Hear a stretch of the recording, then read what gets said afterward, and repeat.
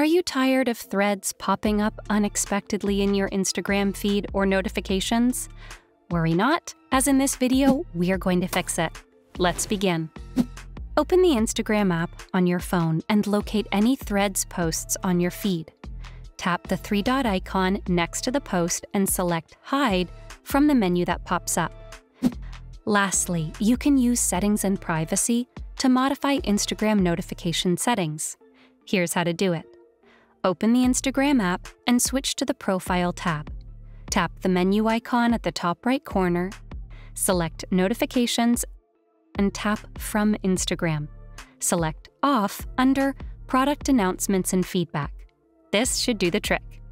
This video will surely help you disable the Threads post and notifications inside Instagram.